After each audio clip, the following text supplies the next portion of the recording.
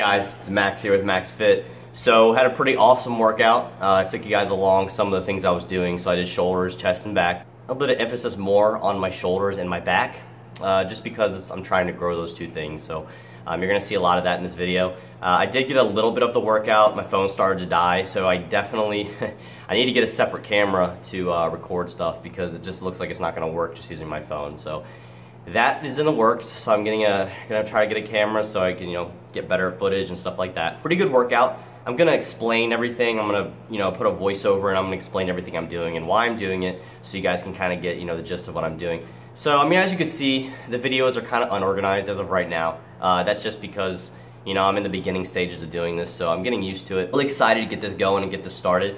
I'm gonna start taking you guys on full days of eating and stuff like that. I just have to, start to, kind of get in the groove of things and learn how to do this, but it's going well. I'm happy. I hope you guys enjoy the workout. This video, I was posting videos today on Mondays at 3 o'clock. I think I might switch those to Tuesdays. I'm not sure yet. Just trying to find out the best schedule for when I work out so I can get the best footage for you guys. As always, comment, like, share, subscribe, all that good stuff.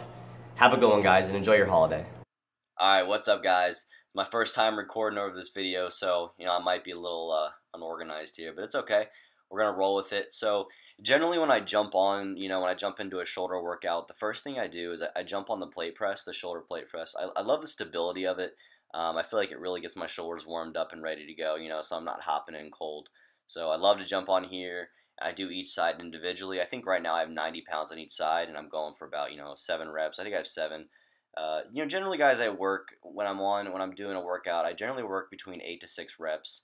But I honestly, as long as I've been working out, it's always been kind of just feeling it out as you're going, and go until failure, till you can't really go anymore. That's kind of generally where I stay. So I do count my reps, but it's not like I'm aiming for 8 and I hit exactly 8, because the body doesn't know what exactly 8 reps is. The body just knows that that you're stressing the muscle and that you're pushing it. So I'm not really counting as I'm going along. I'm kind of just going to around that area, that range, that rep scheme range, and that's what I'm trying to hit. So again, 90 pounds on each side, slow and controlled. The back is going back a little bit, but not too much. I really don't feel like I'm compensating too much. I'm setting myself up, and I'm still stretching the shoulder, so I'm not too worried about it. The legs look better too, so it looks like I'm doing something right there. The deadlifts and the lunges and all that good stuff are working, so we're getting it done. So moving on up here to the next set. The next set, I believe I threw, so right here I have 135 on the right side. Good weight for me. Generally going to go up to probably 7 or 8 reps here. As you can see on the left side, I still have 90 on there. I tweaked my shoulder a little bit. It's not hurt or anything. I just, it's a little tweak, so I didn't want to push it. But I still want to kind of work it, get it going a little bit. But yeah, again, slow and controlled, good movements. Gonna work on the left side here again, around 7 to 8 reps. Pretty good workout on the 4th of July. Wasn't too bad. So next we're gonna move on. After this one, we're gonna move on to the row and get a plate row. So just like with my shoulders, I always jump on a plate machine. It's just controlled, I love it. So right now I got a 45 on the right side here, doing each side individually. And as you can see, I don't have my chest pressed up against the padding. I'm actually holding on to it with my other arm. I'm posting my leg on the opposite side, and I'm really keeping the back nice and tight. I always like to keep my upper back higher than my lower back and give my lower back a little bit of an arch. As I come down, you'll see that I stretch my lat out like I'm flying. So I'll come down and I'll really stretch that lat out. I'm not just bouncing in one spot. I'm really stretching my lat out at the bottom and pulling up and squeezing those shoulder blades together. You want to pretend like there's a penny between your shoulder blades. You want to come back and you want to squeeze and resist the weight as it's going down. With pulling movements, I feel like people always, they forget about as the weight's going down. You want to try to resist that weight as it's going down. And not just kind of let it fall. Keep it controlled, guys. Keep the muscle under tension the whole time.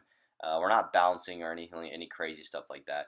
Right now, for this set, I do have 90 pounds on each side, and that's a safe number for me to be on right now when I'm just now jumping in. So yeah, as you can see, lower back's low. I have it tucked in, and I have the upper back high. So, really stressing the back, keeping the back tight.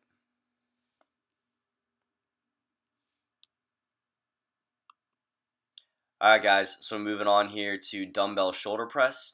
So, for this one, again, 3 sets of, 8 to 6 reps. Generally, I like to stay within the range of that. We're not hitting exactly 8 or exactly 6. I mean, sometimes I am, but I'm just trying to stay close to those numbers and to where I feel like I can't go anymore.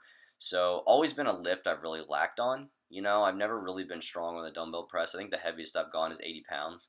So not really strong lift at all for me. So I think right here I hit 7 reps. Um, yeah, and I think the next set we're going to jump up to 60s.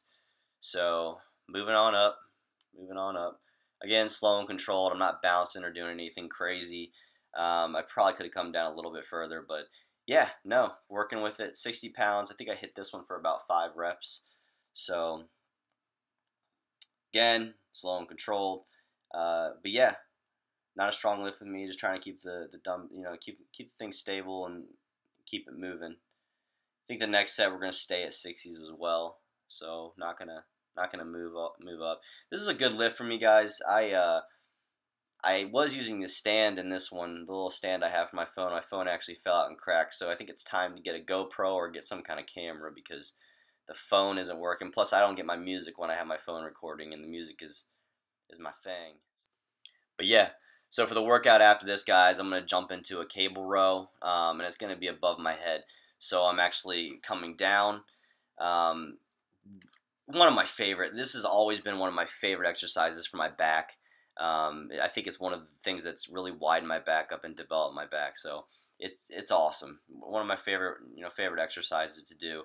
And you have to do it, correctly. So what I what I really stress is the same thing I stress with all pulling motions is that when you do come down, you need to squeeze that back and you need to resist the weight as it's going up. So, not just throwing the weight up as it, not resist it, give it some resistance and let that eccentric contraction work and get, the best bang for your buck really. So, still the same kind of rep scheme. We're going 3 sets of 8 to 6. I believe I hit all 3 of these sets for 8 reps.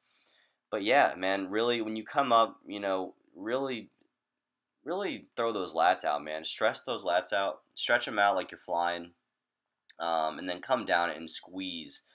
And again, my upper back is always higher than my lower, so I'm giving my lower back a little bit of an arch, leaning back ever so slightly, not too much though. If too much, you're not going to get the best. You really want to just get that right area where you're kind of coming down and you're pulling. Just really stick in that area, lean back ever so slightly, arch that back, and then come back and squeeze. So, yep, definitely one of my favorite exercises. So, I do also throw my thumbs around. So, I feel like when you're not, well, I know that when you're not gripping the object, that you're using less arm and more of your back. So, throwing that thumb around really engages your back more. So, do that a lot of my pulling movements unless I'm going super heavy. So. All right, so for this next exercise, we're going to jump into some pec flies. I like this one too. I do a lot of other stuff for my chest, but I like this one. I think this is very important workout too to make sure that you're doing right because it's easy to jump on a machine and do something wrong just because it's there. Um, Again, working with a rep scheme of 3 sets, 8 to 6 reps. For this first one, I believe I did 7. The next one 10, and the other one 8. But guys, so for here, I'm throwing my shoulder blades into the back of the padding the same way I would do if I was benching. I kind of dig my shoulder blades in and then bring my lower back out.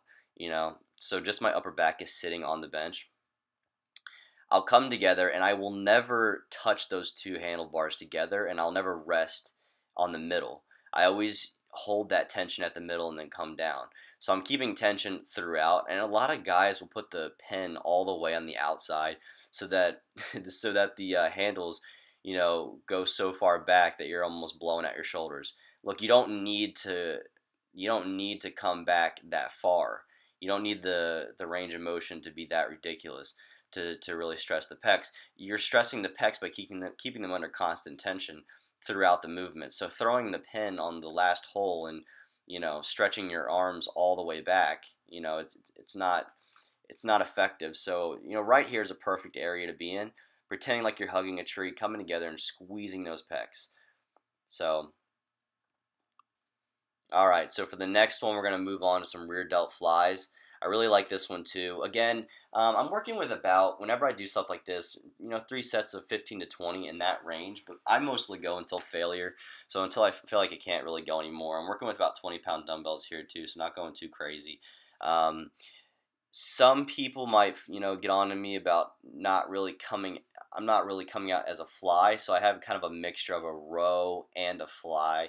I know this isn't the most effective way to hit my rear delts, but I just like doing it this way. I really feel it in my back, my lats, and I feel it in I still feel it in my rear delts. So I know I could always come out, further and actually do a fly, which I do in some of my reps. So as I'm moving along, I feel it out as I'm going. So, generally with the way I work out, that's how I generally do things. I feel it out, and if it feels good and I feel like I'm working what I want to hit, then I keep doing it that way. So going by the textbook is always great, but I feel like if you've been doing something for a while and you can feel it in your muscle and you know that you're hitting where you want to hit, then you're good. But yeah, no, this is one of my favorite exercises. I love doing this. I'll do it with plates as well sometimes. So I'll use 10-pound plates and hold them and come out, and I'll do more of a fly variation when I'm doing it that way. But yeah. So jumping, I think we're jumping over to lateral raises here. So I'm actually using 10-pound plates for this. So I love using the plates versus the dumbbells. I feel like holding them out, with the wrist straight, I really hit my shoulders a lot better, hit my delts a lot better. And making sure, guys, that you're coming out not completely to the side. I really like coming diagonally, so I'm really hitting that front delt. So I guess they're kind of a front delt, front delt raise a little bit, but I'm not coming completely straight. I'm coming diagonally, and that's I feel like I hit it best that way. So I always superset this. I'll go for about 15 or 20 reps or till failure. And again, not going too high. You don't need to go really high. Just go kind of midway up and then come back down, always keeping it under tension. So I'll superset this with a 25-pound plate, and I'll hold the handles on each side, and I'll come straight ahead. Again, not too high. You don't want to go too high. Once you get too high, your delts stop engaging. So you want to keep it, kind of midway. Really squeeze those delts and hold and come back down. Sometimes I'll even hold it there for a little bit. But I love supersetting these two together. It's one of my favorite things to do. So we're going to do another set of these. Going to jump into it. But yeah, you can really see the delts engaging there. So yeah, awesome workout. Again, you can see how I'm holding the plate. I got the thumb out. I have 2 fingers in, and I'm holding and keeping my wrist straight. Again, not really bent. Don't bend the arms. Keep the arms straight out, coming out and really squeezing those delts. I always go till failure on these, and then I'll jump right onto the 25-pound plate and do front raises.